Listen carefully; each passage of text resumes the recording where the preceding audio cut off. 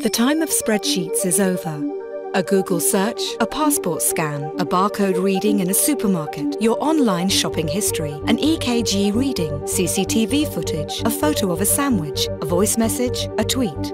All of these contain data that can be collected, analysed and monetized. Supercomputers and algorithms allow us to make sense of increasingly larger amounts of information in real time. In less than 10 years, CPUs are expected to reach the processing power of the human brain. A survey done by the Global Agenda Council on the Future of Software in Society shows that people expect artificial intelligence machines to be part of a company's board of directors by 2016. There is a good chance that in 15 years, your job is going to be performed by computers, since decisions once based on experience and intuition will be made through machine analysis of massive amounts of data.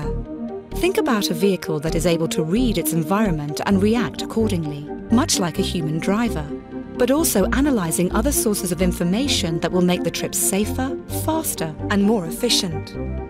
Analysing vast amounts of medical data from different locations and demographics will allow to determine which conditions improve the effectiveness of certain treatments and which don't.